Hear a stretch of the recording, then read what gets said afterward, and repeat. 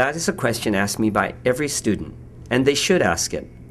There are apprentices, there are apprenticeships, like Fox has them regularly. That doesn't guarantee that you'll get your own picture. After all, the object of becoming, the objective for these young people is to write music for movies, is to get a movie, to be the composer of a film, right?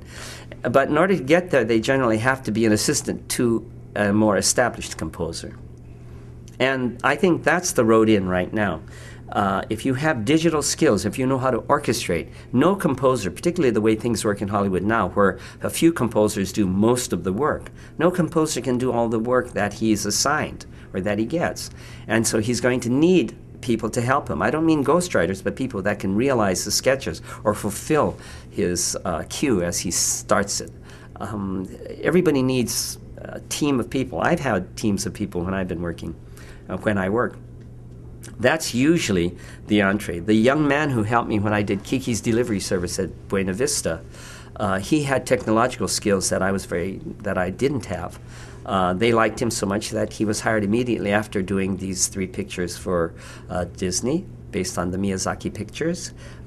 His name is Christopher Brady. He does very well now.